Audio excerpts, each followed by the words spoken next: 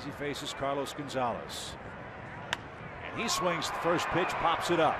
Culberson foul ground, glasses gleaming, into the stands, tumbles into the seats, and he held on. What a catch!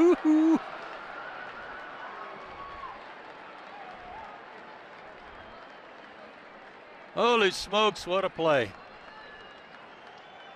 The man from Rome, Georgia, roamed far and wide into the seats and made an incredible catch to take care of Carlos Gonzalez for the second out. And he never looked down at the tarp with his last 10 or 15 steps. He knew where it was. What a great effort and catch.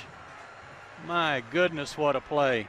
Well, all that experience that we talked about with Charlie Culberson, all the Braves players, he's played here more than anybody else, and it paid off in a big way right there.